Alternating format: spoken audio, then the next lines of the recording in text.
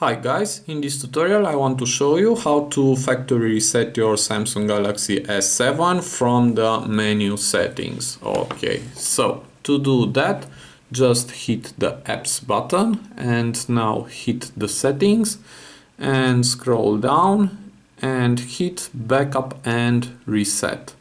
Now just scroll down and hit factory data reset and read carefully, because all your data will be erased from your device, including your Google account, device settings, music, pictures and other user data.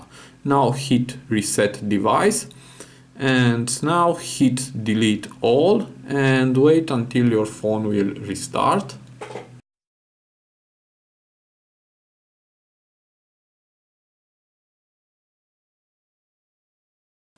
And now my phone has been restarted, and all that you must do is to select your home language and do the initial setup. So this was my tutorial for today. I hope this is useful for you and have a nice day.